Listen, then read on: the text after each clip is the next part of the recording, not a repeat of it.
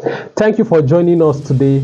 I'm Kunle Akintola at Kingdom Secret Rhema. Today we'll be looking at the life of Apostle Paul, and we'll be doing a deep dive. We'll be talking about his early life. I will be analyzing the first missionary journey, the second missionary journey, and the third missionary journey, and we'll talk about the later end of Apostle Paul and Emperor Nero when Apostle Paul was in prison. This man of God had a phenomenal ministry, and I believe that if we take time to study the life of this great man of God, there are a lot we are able to learn from the exploit of Apostle Paul. We'll be looking at his treacherous journey to Rome, and we'll be studying the later part of his life and his encounter with Emperor Nero. And we'll also be looking at the books he wrote and the letters he sent to the churches, and the time and the circumstances that were surrounding when he wrote those letters.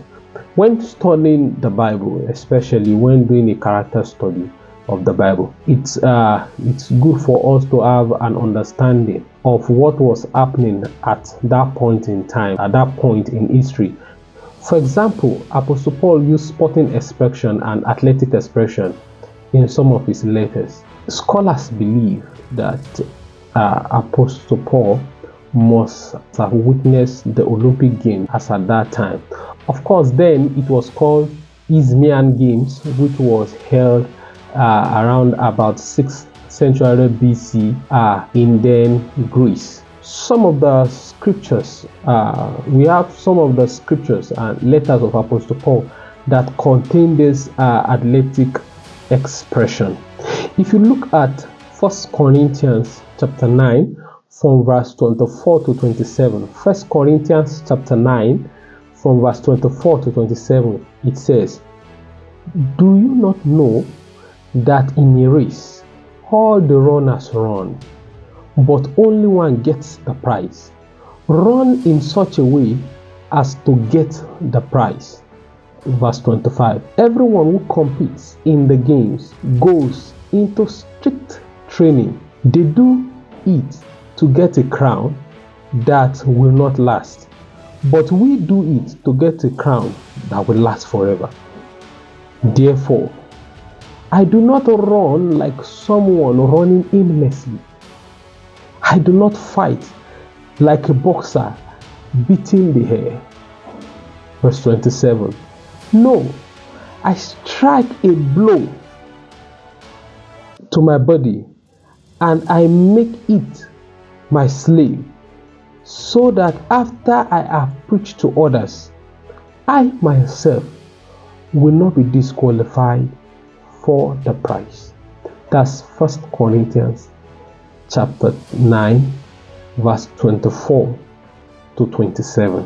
If you look at 2 Timothy chapter 2 verse 5, 2 Timothy chapter 2 verse 5, it said, "If anyone competes in athletics, he is not crowned unless he competes according to the rule." If anyone competes in athletics, he is not crowned unless he competes according to the rules.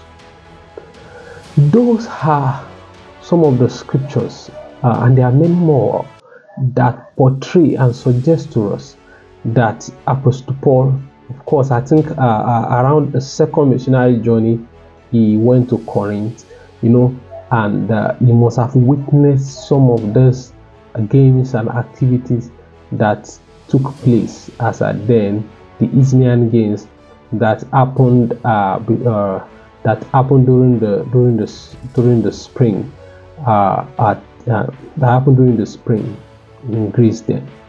So when we study the Bible, it is good for us to go deep in history and understand the context of what was happening around that time, the political situation, the economic situation, the socio-cultural experiences of the people as at that time.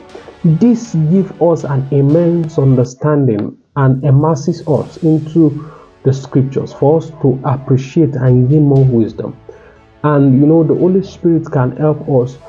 The Holy Spirit can also help us to have better understanding of what is happening at that time. So let's look at the early life of Apostle Paul. Apostle Paul was born in Tarsus, today now Mediterranean Turkey. And Tarsus is around 961 miles in the north of Jerusalem. Apostle Paul was born into a family of the Benjamites, the same Benjamin of King Saul that failed God. Looking at the fact that they both bear the same name, Saul, it suggests to me that the story of the failed King Saul must have really touched Apostle Paul's heart. The Bible stated that Apostle Paul was being zealous for his father's religion, and everything he did, the persecuting of the church, was all out of zeal. Paul doesn't want to fail God the way his ancestors did. That's the failed King Saul. And it suggests to me that the experiences and the story of the failed King Saul must have had great impression on Apostle Paul. Anything Greek will have displeased Saul's household. He could speak Greek and reasonable Latin. His household have probably spoken Aramaic, a derivative of Hebrew, which was the official language of Judah. Saul and his family were Roman citizens, but viewed Jerusalem as a truly sacred and a holy city. Many people have asked questions. How did Saul become a Roman citizen? Of course, the Bible stated that he became citizen by birth. He became citizen by birth.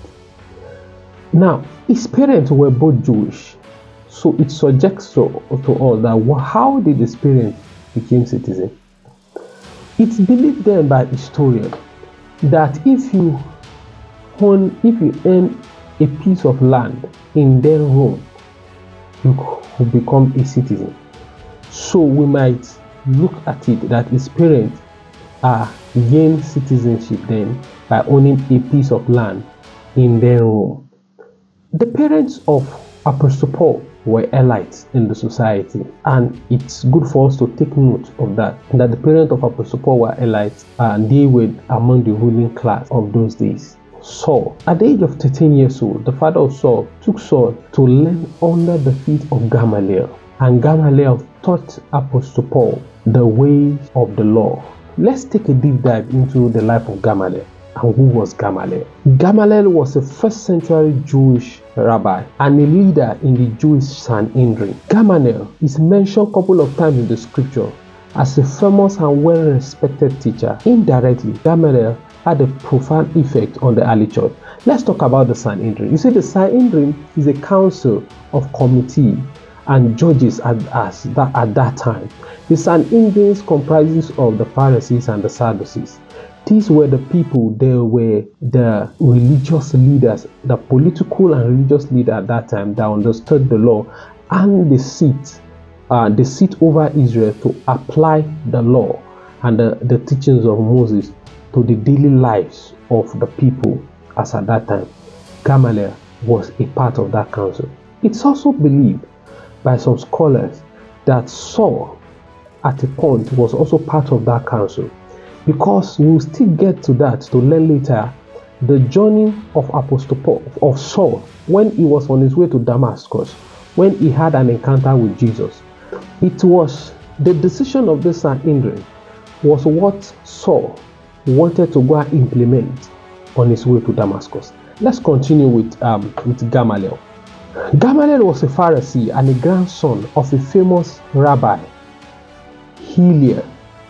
Like his grandfather, Gamaliel was known for taking a rather lenient view of the Old Testament, in contrast to his contemporary, Rabbi Shammai. You could take a more in-depth study on Rabbi Shammai. Rabbi Shammai, who hold more stringent understanding of the Jewish tradition. In the case of Gamaliel, had a more lenient view of the Old Testament. And history and scholars states that elites of those days resonated more with Gamaliel, because Gamaliel taught the people, taught the elites, the prominent people of those days, how they can profit from the laws of Moses, how they can build prosperity and have a better life from the law of Moses, and which could be one of the reasons why the father of Apostle Paul must have taken him to learn under the feet of Gamaliel. The first biblical reference of Rabbi Gamaliel is found in Acts chapter 5.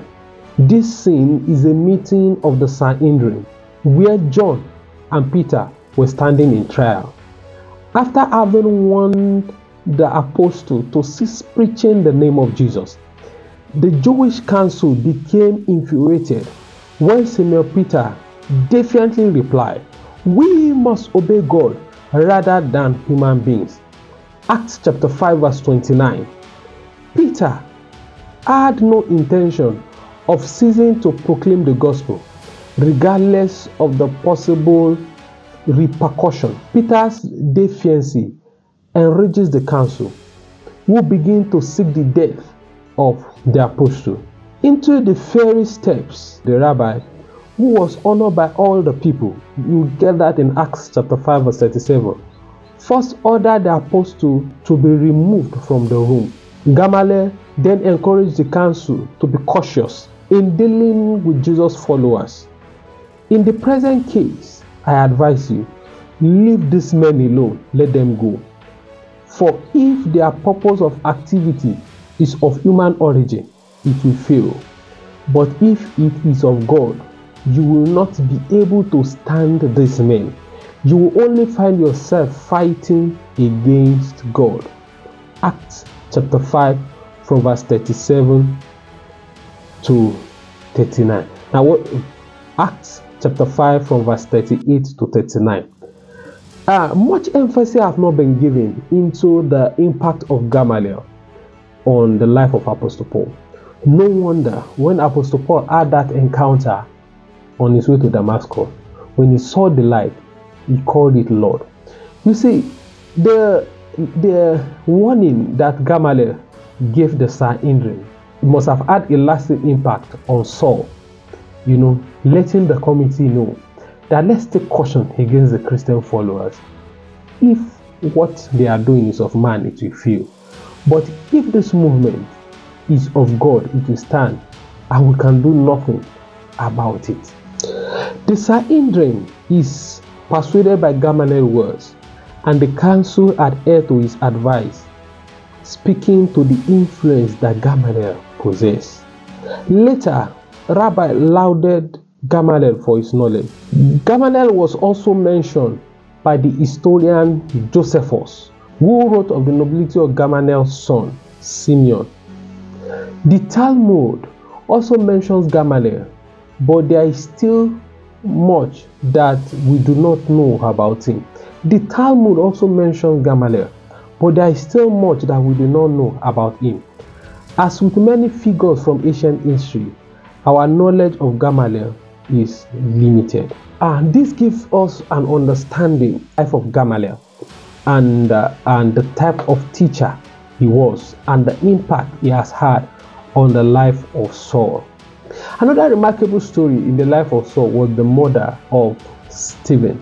It is stated that those that stoned Stephen dropped their clothes on the feet of Saul. That Saul supervised the stoning of Stephen. Historians stated that Saul did not only supervise the stoning of Stephen, that Saul played an active role in the death of Stephen. Of course, Stephen was invited before the elders to come and defend himself on the accusation laid against him, and Stephen did not leave any stone unturned. He took the opportunity to preach to them and share the gospel of Jesus to them, which of course enrages the crowd, and he was being stoned to death. So if you could remember, I talked about the Sanhedrin, So Saul was sent on a mission to Damascus. And on his way to Damascus, he had an encounter with Jesus Christ. You see, what Saul wanted to do as at that time was Saul was actually prevailing and was head-bent on ending Christianity at that time. They were not called Christians at that time. They were called the Nazarenes. The Nazarites, those that believed in the movement of Jesus. And he received a document, and he was to take the documents to Damascus. On his way to Damascus, he was given the right to arrest and bring everyone in Damascus who was a believer of Christ and bring them to Jerusalem to be persecuted. That was what he was going to do in Damascus. And as at that time, historians stated that Saul's reputation was already going among the Sanhedrin, and he was known for someone who was vehemently against Christianity and defending the law, which was the teachings of Moses. So he was head-bent on going to Damascus to see the end of Christianity, when he had a remarkable encounter with Jesus that changed history. Around 35 AD to 37 AD, Saul had embarked on this journey to Damascus, which is also believed to be 4 to 7 years after the crucifixion of Jesus Christ. And on his way to Damascus, he had an encounter with Jesus that changed the course of history. Let's look at Acts chapter 9. Acts chapter 9 from verses 1. That contains the account of his remarkable and dramatic encounter with Jesus. Acts chapter 9 verse 1. Then Saul, still breathing threats and murder against the disciples of the Lord, went to the high priest and asked letters from him to the synagogues of Damascus, so that if he found any who were of the way, whether man or woman, he might bring them bound to Jerusalem. Who are of the way means who are of Christ, who are of the Nazarenes, as they call them, or who practice Christianity. Verse 2. And he journeyed and came near Damascus, and suddenly a light shone around him from heaven, and he fell to the ground, and heard a voice saying to him, Saul, Saul, why are you persecuting me? And he said, Who are you, Lord? And the Lord said, I am Jesus, whom you are persecuting. It is hard for you to kick against the guards. So he, trembling and astonished, asked, Lord, what do you want me to do? And the Lord said to him, Arise and go into the city, and you will be told what you must do. Emphasis on the word must do.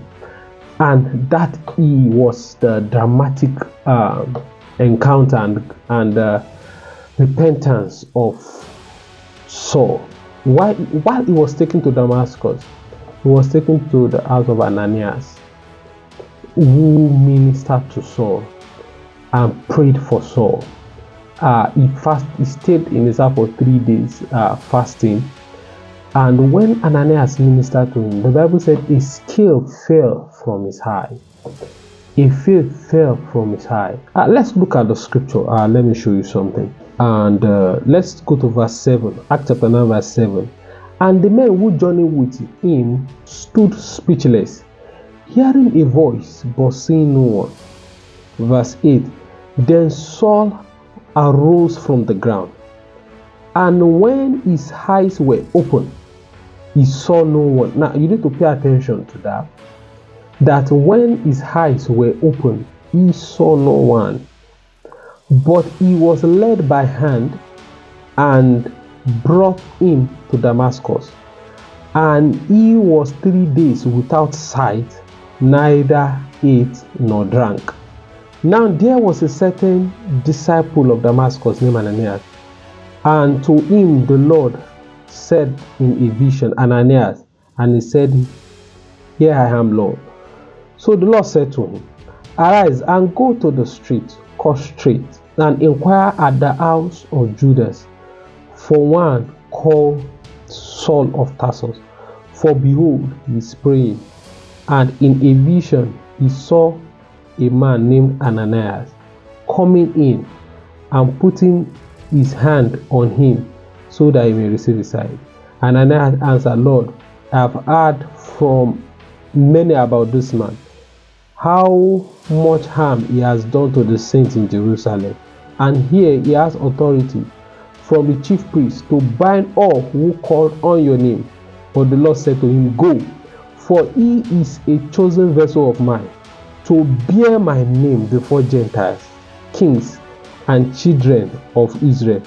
For I will show him how many things he must suffer for my name's sake. And Ananias went his way and entered into the house and laid his hands on him and said, Brother Saul, the Lord Jesus, who appeared to you on your road as you came, had sent me that you may receive your sight and be filled with the Holy Spirit. Immediately there fell from his eyes something like scales, and he received his sight at once, and he arose and was baptized. So when he had received food, he was strengthened, and Saul spent some days with the disciples at Damascus. Something like scale fell from his eye. My prayer for you and my prayer for myself is that whatever scale is blocking our eye from the word of God, from the reality of God, whatever scale is blocking our eyes from seeing the direction and the will of God from our life, may it fall off from our eyes in Jesus' name. Let's continue looking at the life of Apostle Paul. After that encounter with Ananias, the Bible said he journeyed to Arabia and spent 3 years there. There was not much record of the life of Apostle Paul at Arabia. You can check Acts chapter 19 verse 17. Acts chapter 19 verse 17 on his journey to Arabia. But scholars believed that when he went to Arabia, he took a time for a retreat and to reflect on the new revelation he has found. And at a point like this, everything will begin to make sense, for Apostle Paul. Don't forget Gamaliel. What Gamaliel said when they were about to kill Peter and the apostle. He told them that if this movement is from God, it will stand, and you guys won't be able to do nothing about it. So all this reflection, all these teachings are what will be coming on to Paul's mind, and with the encounter that he had, and no wonder the man was so persuaded about the gospel. He understands his mission to the Gentiles. He was so persuaded about the gospel that even the apostles themselves who had been with Jesus, who have seen Jesus, had to give him a right hand of fellowship. So after Saul came back from Arabia to Damascus, he faced some persecution in Damascus. He decided to go back to Jerusalem, and this time around to subject his revelation at the feet of the apostles. If you check the scriptures, if you check Galatians chapter 1 from verse 17 to 8, Galatians chapter 1 from verse 17 to 8 said, verse 17 said, Neither went I up to Jerusalem to them, which were apostles before me, but I went to Arabia. I returned again to Damascus. Then after 3 years, I went up to Jerusalem to see Peter and abode with him for 15 days. That's Galatians. If you check Galatians chapter 2 now, verse 9, Galatians chapter 2 verse 9, he said, James, Cephas, and John, these seems as pillars gave me and Barnabas a right hand of fellowship. When they recognized the grace given to me, they agreed that we should go to the Gentiles and they to the circumcised. Another remarkable event in the story of Apostle Paul was the dream that Apostle Peter had. Apostle Peter had a dream where God told him that he should not call what he called clean unclean. If you remember the encounter of Apostle Peter and Cornelius, the Lord told him that you should not call what he calls clean unclean. These are the dreams that shaped the mind of Apostle Peter concerning the teachings and the revelation of Apostle Paul. At 41 AD, Apostle Peter sent Barnabas to Antioch to enlighten the church of Antioch. He sent the Barnabas to Antioch to enlighten the church of Antioch. On the way, Barnabas also went to Tarsus to bring Apostle Paul to Antioch. After a year, they both conceived a plan to travel around the world and share the message of the gospel. Historians believe that the church of Antioch was planted by Apostle Peter, and no wonder Barnabas went to fetch Apostle Paul. He was still bearing Saul at that time, and fetch him and take him to Antioch, because you see, Antioch were Gentiles. There were a lot of Gentiles at Antioch, and they needed to fetch Apostle Paul because the message in Jerusalem had been shared that Saul had been saved, and Saul carried the message for the Gentiles. So Barnabas went to Tarsus and fetched Saul and took him to Antioch for them to share the message at Antioch. You see, the message has spread around Jerusalem about the conversion of Saul and the ministry that Saul had received, that Saul had positioned himself as a messenger to the Gentiles. So that made sense for Barnabas, who was being sent by Apostle Peter to go to Antioch, and that made sense for him to beckon on Paul to follow him to Antioch. At Antioch, they had a very, very remarkable experience, and they had results at Antioch.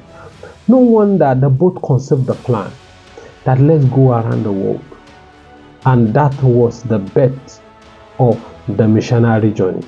So Saul and Barnabas went alongside to embark on the first missionary journey, and they went alongside with one John Mark. Pay attention to John Mark, because we'll still talk about John Mark, how John Mark caused the separation of Paul and Barnabas.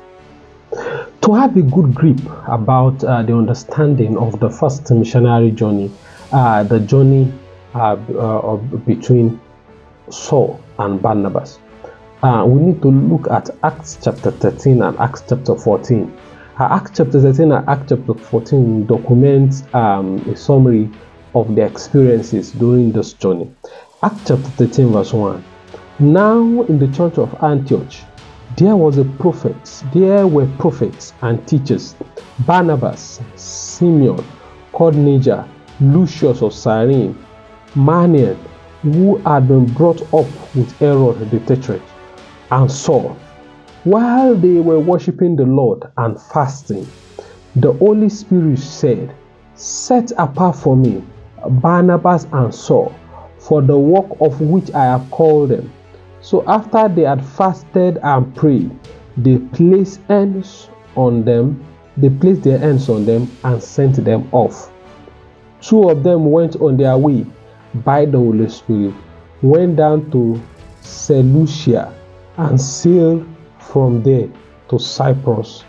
When they arrived at Salmis, they proclaimed the word of God to the Jews' synagogue, John with them as their helper. They traveled through the whole Iceland until they came to Paphos, where they met a Jewish sorcerer, a false prophet named by Jesus, who was an attendant of the proconsul Sergius Paulus. The proconsul, an intelligent man, sent for Barnabas and Saul because he wanted to hear the word of God.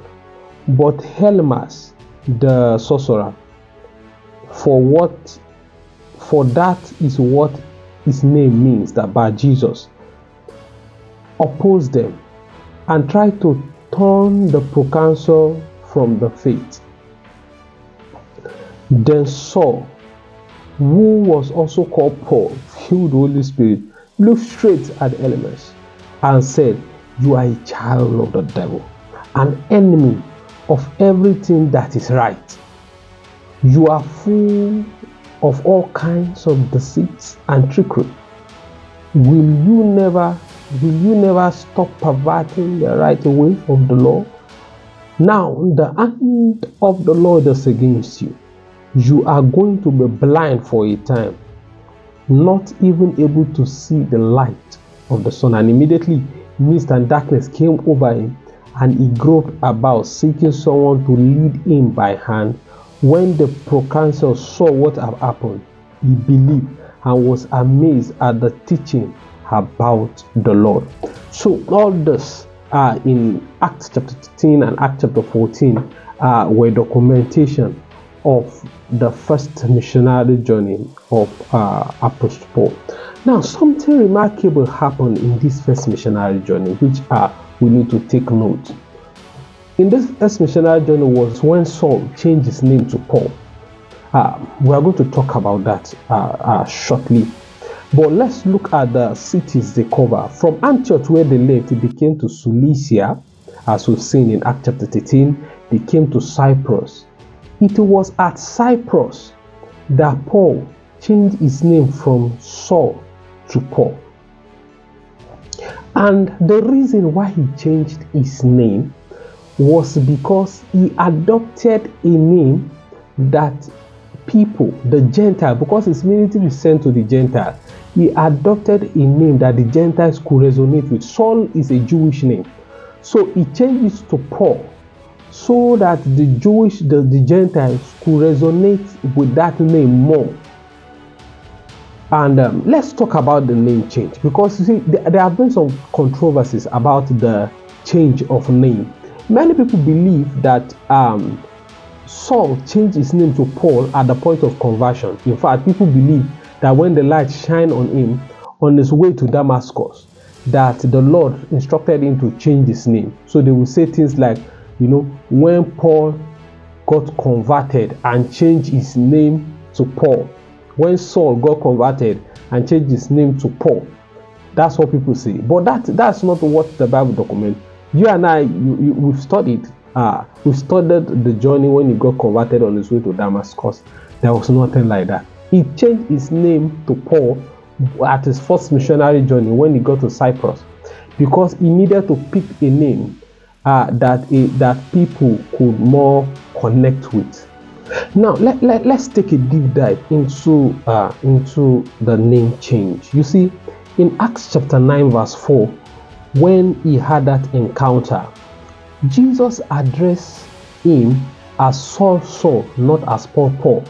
Jesus addressed him as Saul during his Christophany, when he got changed to Christian.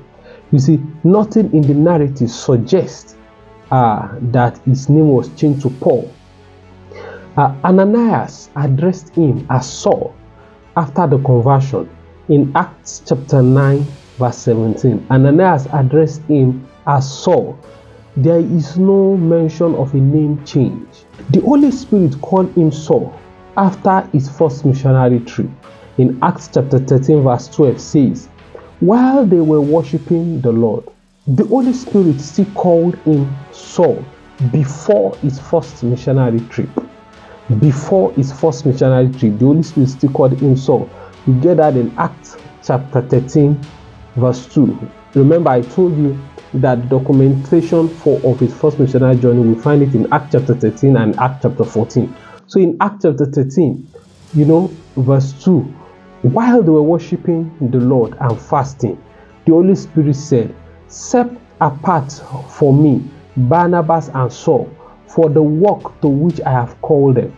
And that is after he had been converted and he is a Christian. So his name was still Saul. So this is to establish the fact that it was not Jesus that changed his name to Paul, as many people do say that when he got converted, God changed his name. It was not Jesus it's not God that changed his name. In fact, in Acts chapter 13 verse 9, Acts chapter 13 verse 9, but Saul, who was also called Paul, was filled with the Holy Spirit. Acts chapter 13 verse 9, Saul, who was also called Paul, in fact, he kept both names. It was not a name change. He was referred to as Paul.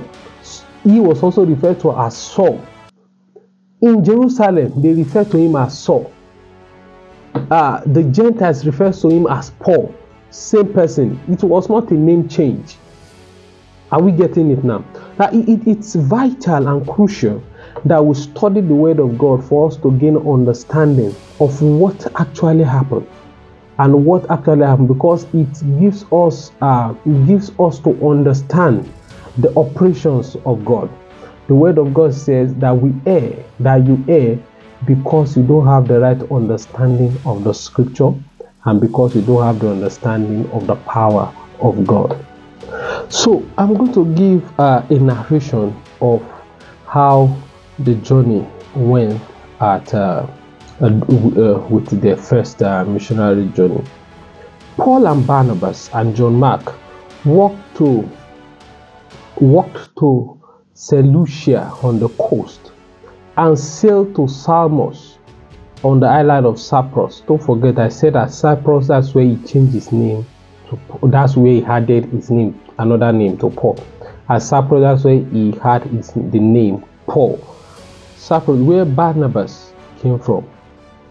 They preached in the synagogue and traveled the whole land, apparently without seeing much fruit, until they arrived at a city called Pahos in the southwest.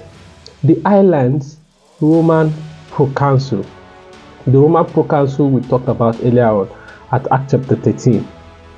Roman proconsul Sergius Paulus summoned the missionaries to listen to their message.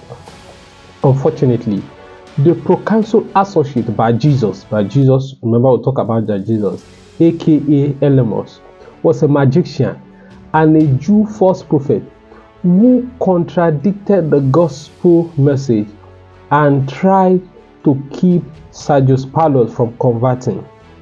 Empowered by the Holy Spirit, Paul made by Jesus go blind, and Sergius Paulus believed in Christ. You can find that account in Acts chapter 13 from verse 4 to verse 12.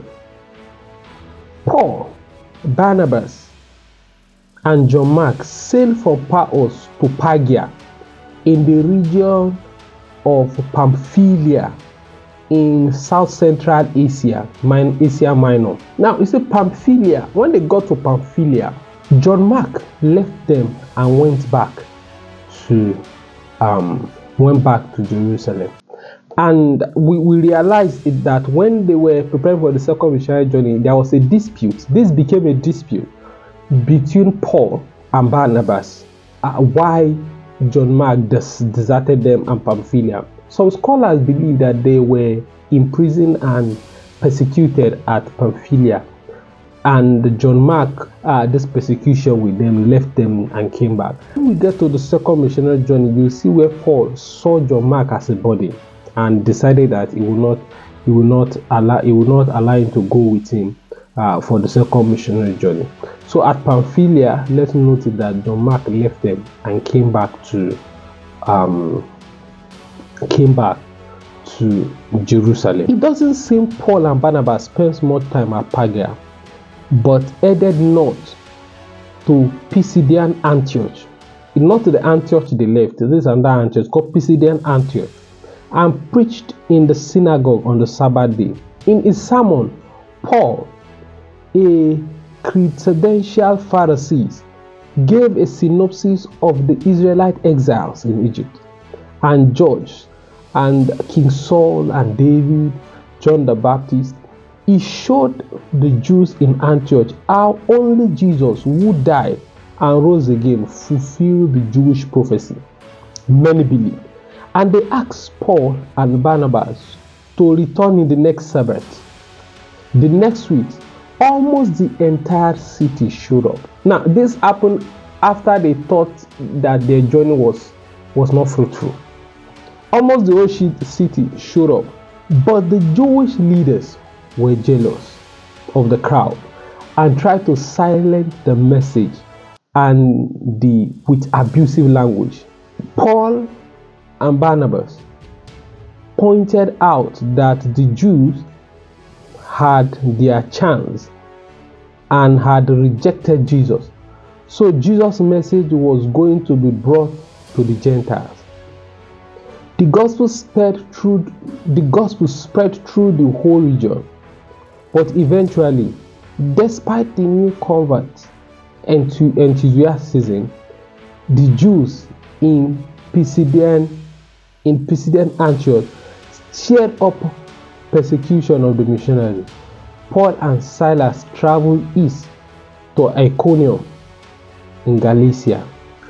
Paul and Barnabas stayed quite a while in the city of Iconium, preaching boldly and performing miracles. Many Jews and Greeks believed, but many didn't. The missionaries caught word that the unbelieving Jews, Gentiles, and city leadership were planning to stone them, so they fled the nearby city of Lystra and Derbe in Lycia. While Paul was preaching in the gate of Lystra, he noticed a lame man listening intently. He healed the man. Now, this documented what I'm saying, what I'm reading now, you can find it in the book of Acts chapter 14. He healed the man, and the crowd declared that Barnabas must be Zeus and Paul Hermes. As Hermes as the messenger and the chief spokesman of the gods, the priest of the temple of Zeus joined the crowd and attempted to offer sacrifice to Paul and Barnabas. Sacrifices that were barely prevented by Paul and Barnabas instance, but they were just men. As a counterpoint, the unbelieving Jews from Antioch and Iconium arrived at Lystra and stirred up the crowd against the gospel. The resulting mob stoned Paul and dragged him out of the city. When the disciples gathered around his lifeless body, Paul stood up, completely well, and went back to the city. Hallelujah. You get that in Acts chapter 14 from verse 8 to verse 20. The next day, Paul and Barnabas went east to Derbe, situated across the mountain range from Tarsus, and made many disciples. It was in the region of Lystra and Derbe that young Timothy heard the gospel from Paul and was saved.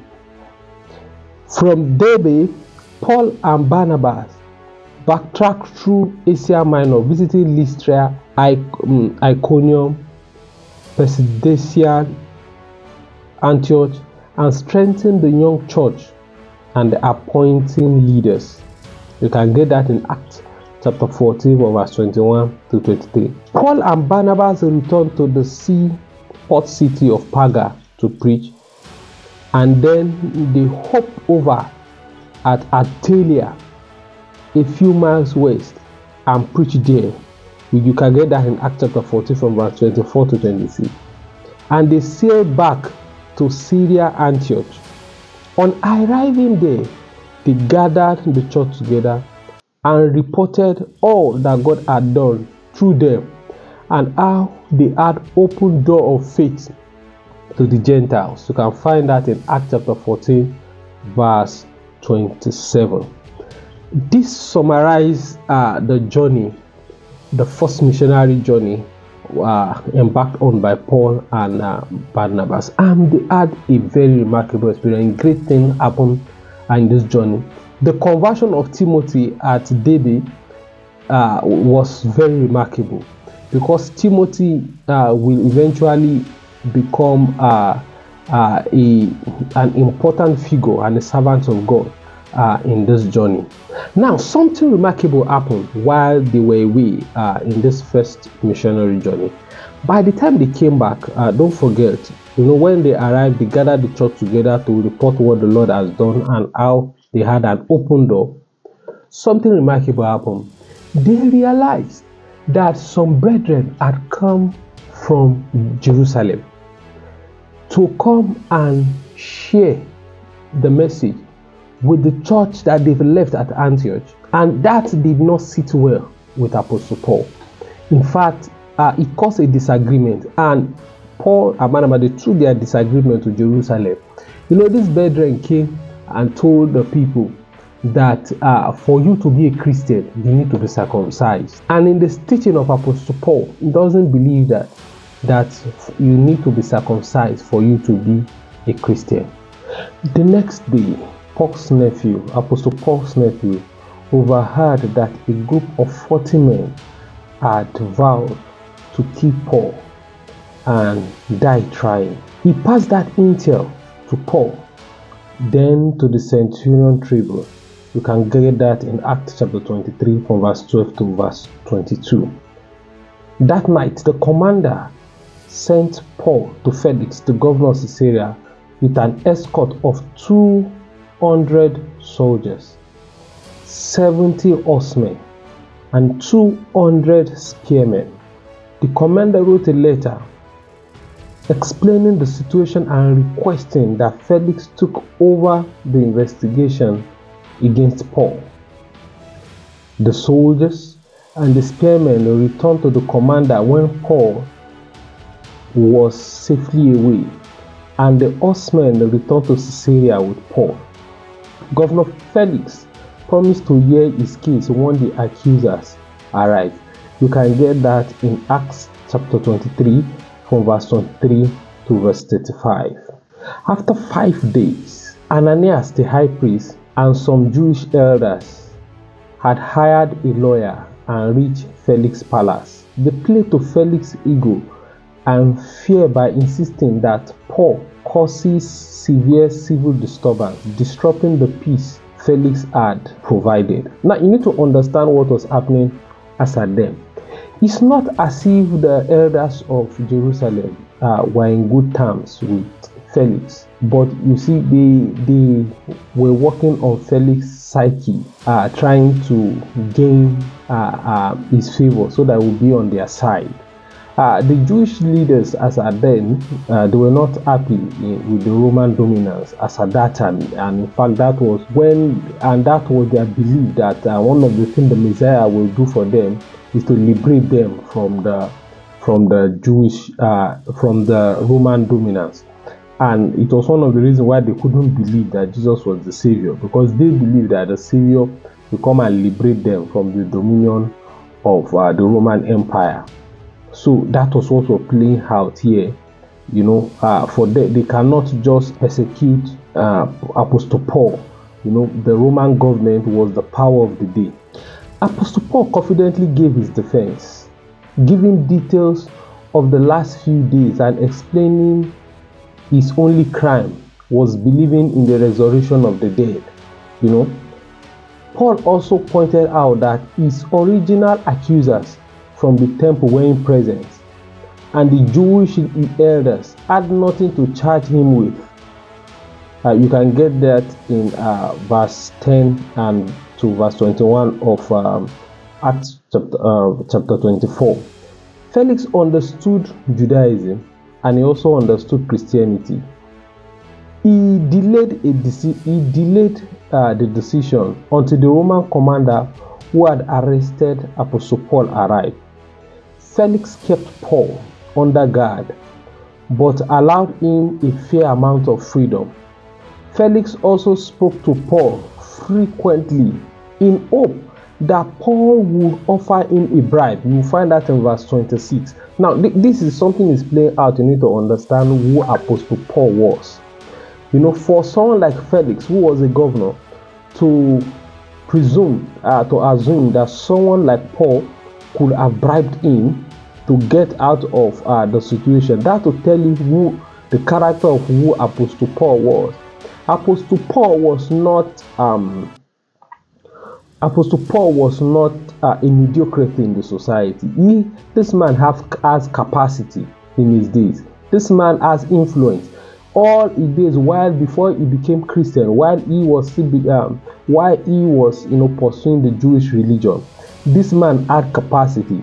Those that were trained under Gamaliel in those days, as we said earlier, they were elites. His family were elites, you know, and coupled with the fact that he was a Roman citizen, he was a top. Apostle Paul could be said of someone who is an elite in the society. But that is something we learn from him. If he's learned to abase himself, he said it in the scripture. He's learned to abound and to abase himself. He's learned to work with his hand, you know, and he is not. His position was not to show off his status in the society and talk about it, you know, make it paint it at everybody's face, you know. But his position has always been an humble position. So 2 years passed and there was no charges against Apostle Paul, and Felix was succeeded by Festus. And that's something. You mean Apostle Paul was actually detained in Jerusalem for 2 years, you know. So when Festus came and succeeded Felix, Festus, you know, chaired the case. Festus, wishing to get favor from the Jewish leader, left Paul in the prison. So when Festus came in, because he wanted to get favor from the Jewish leader, he left Paul in the prison. So what was the political game that was played around them was that whoever is coming to Israel as a governor sent from the Roman government, you wouldn't want your territory to be disrupted. You know, your king, your president sitting in Rome wouldn't want to hear that the Jewish leader and you are having disruption at Jerusalem. So whoever is in charge of that place will also want to play the game, even though a person has capacity, even though the Jewish leader seeks approval from from whoever is the governor.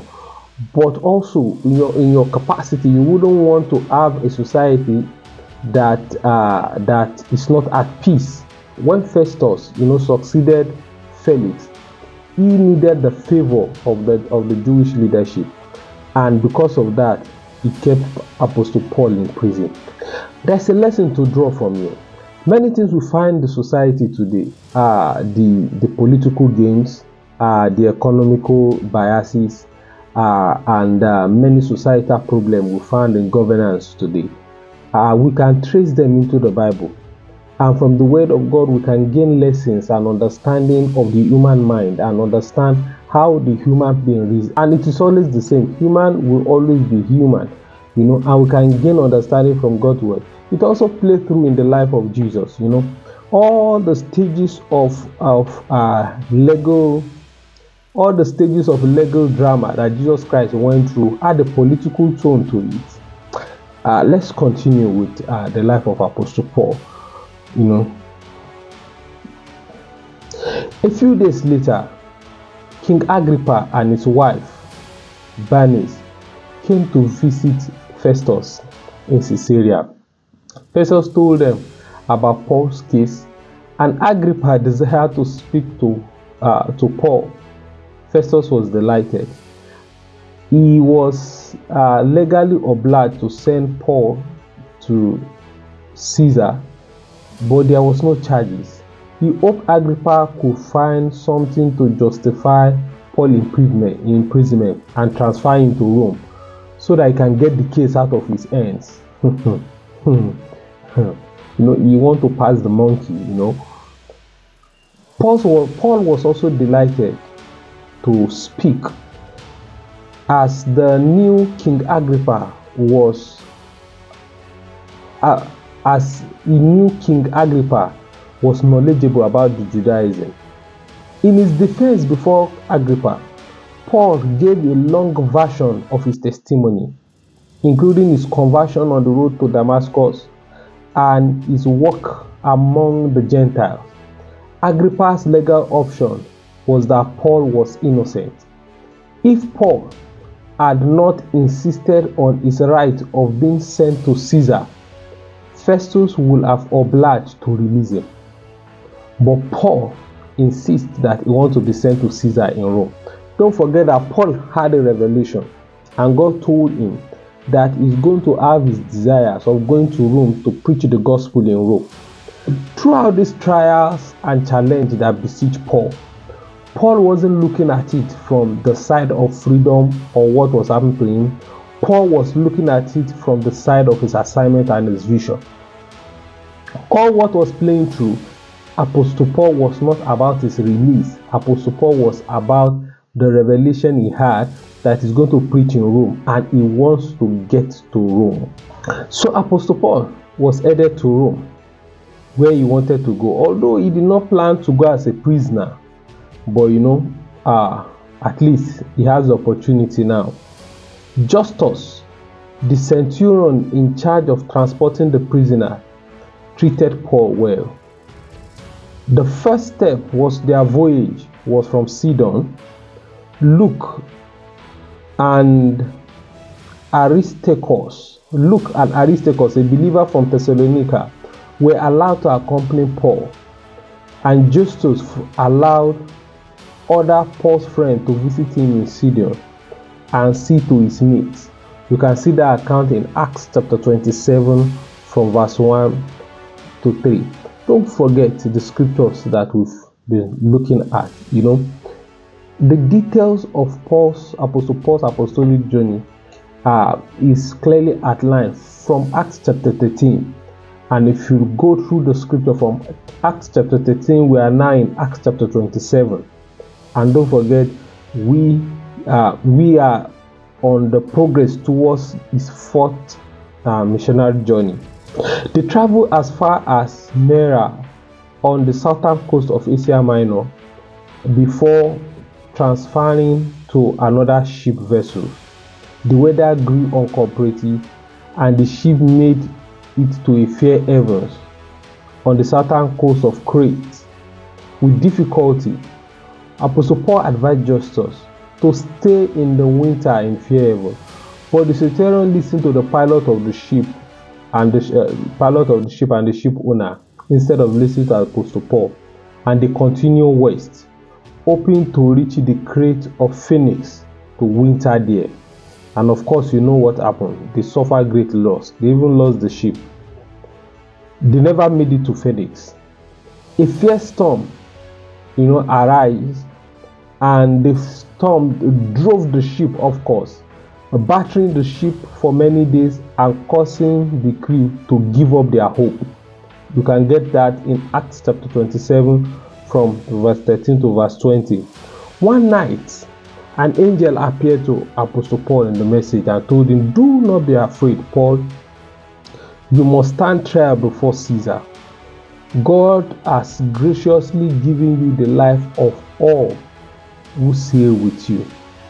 So, Apostle Paul encouraged the people on board with the prediction that their life will be saved, because he had received a message, and that the ship will be lost, but their life will be saved. And true to Paul,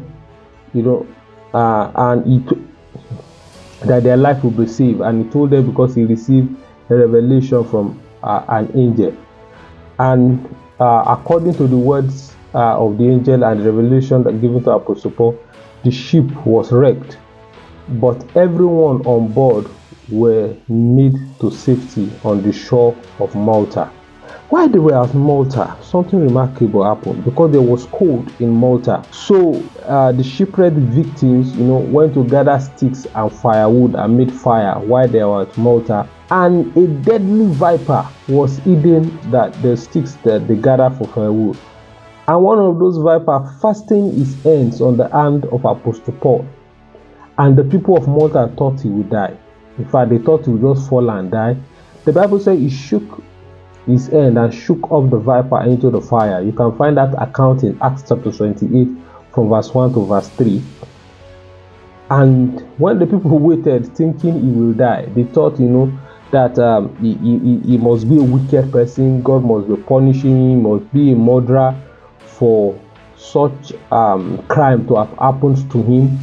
And when the people waited and see that he did not die, they changed their opinion and they purpose in their heart that he must be God, since he has suffered no harm. And that teaches us about the frailty of the human mind. People that were thinking just earlier on that Apostle Paul must be a murderer, must be a criminal, and they've changed their mind suddenly to say that he must be a god. The chief officer of the island took care of Apostle Paul and his friends for 3 days. While in his home, Paul had the opportunity to heal the officer's father, who was sick with fever and dysentery. Soon the rest of the island brought their sick. Apostle Paul was still a prisoner, and they stayed in Malta for 3 months before another ship came and took them to Rome. Once they arrived in Rome, Apostle Paul was able to meet with believers from the areas in his private quarters. He also met with the Jewish leader and explained what had happened to him in Jerusalem. They agreed to hear his message and filled his lodging, while he spoke. Some believed his gospel and some didn't. Paul stayed in Rome at his own expense, waiting for his trial, teaching and preaching the gospel for 2 years while he was waiting for his trial. It's likely that he also, while he was on this trial, on his way to Rome, when he was arrested, it's believed that at that point, at that time, was when he wrote the book of Colossians, was when he wrote the book of Ephesians, was when he wrote the book of Philippians and the book of Philemon, at this point in time while he was waiting for his trial. And of course, Caesar could not find him guilty. So after his release, Apostle Paul went to Macedonia and Asia Minor and continued his missionary journey. And that led us to the 4th missionary. After his release, he took a journey to Macedonia and Asia Minor, and it's believed that that's when he wrote 1 Timothy and the book of Titus. Paul took at least 3 journeys, coming from Cyprus to Syria to Asia Minor and Greece before accused. Some scholars believe that he was imprisoned twice, in Rome. And this was because of, if you check 2 Timothy chapter 4 verse 16, Apostle Paul wrote from prison, referring to his first trial. So people believe that he was in prison twice. Some of the places that he visited at this point, he visited Crete, Corinth, Miletus, Macedonia. There's a tradition that Paul went to Spain, but there is no record of this in the Bible. He did mention to the Romans that he wanted to take the gospel to Spain. That you find that in Romans chapter 15 from verse 24 and verse 28. The Clement of Rome in 95 AD writes, say that Paul went to the farthest limit of the West, which could mean Spain or possibly the United Kingdom. The Muratorian canon 180 AD believed that Apostle Paul actually went to Spain.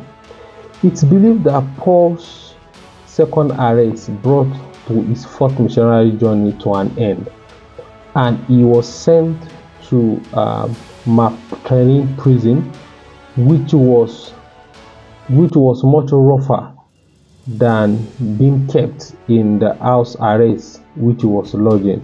During the second imprisonment in Rome, Apostle Paul knew the time of his departure from this world was near. During his second imprisonment in Rome, he was cared for by Luke, by Timothy, by Ominifurius.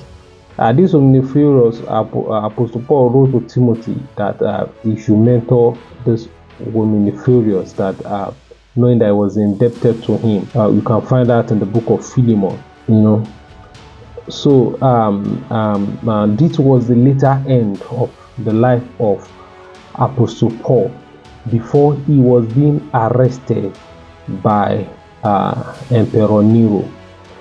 As at around 62 AD, Nero became the king of Rome, and he really persecuted the church around then. Nero was fiercely against Christianity, and he sorted after Paul, knowing that Paul was a kingpin of the move of the prosperity of Christianity and the movement of Christianity at that time.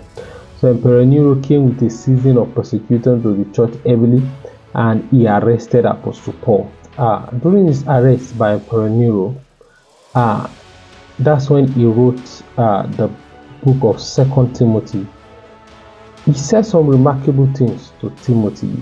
He said in 2 Timothy chapter 4 verse 6 to verse 8, he said, For I am now ready to be offered, and the time of my departure is at hand. I have fought a good fight. I have finished my course. I have kept the faith. Henceforth, there is laid up for me a crown of righteousness, which the Lord, the righteous judge, shall give me at that day, and not to me alone, but unto all them also that love is appearing. That was the part of the letter he sent to Timothy. And that shows us that even before he was being beheaded by Nero, Apostle Paul knows that his time is up. This is this is the study of this great apostle, this great man of God, that had changed history and have shifted history in a tremendous way. Thank God for the life of this man, Apostle Paul, who did not take the message of Christ and let it just sit there in Jerusalem, but take it all over the world. And the impact and the effect of his work is what we've seen all around the world, that has spread Christianity all around the world. Since the time of Jesus Christ, there have been a conspiracy from the kingdom of hell to impede the spread of the message of Jesus. In fact, the death and the resurrection of Jesus Christ was being manipulated and submerged by the political elite and the media at that time. They brought a negative report to say that the disciples of Jesus Christ were the one that stole his body and ran away. There had always been a propaganda to discredit the spread of the gospel. And even after Jesus' ascension, the message of Christ wanted to be contained only in Jerusalem. Thank God for the life of Apostle Paul, whom God used, whom the Holy Spirit inspired to take the gospel to the nations of the earth. And today, Jesus is enthroned, Jesus is glorified by all nations, by all tongues all around the world. Hallelujah.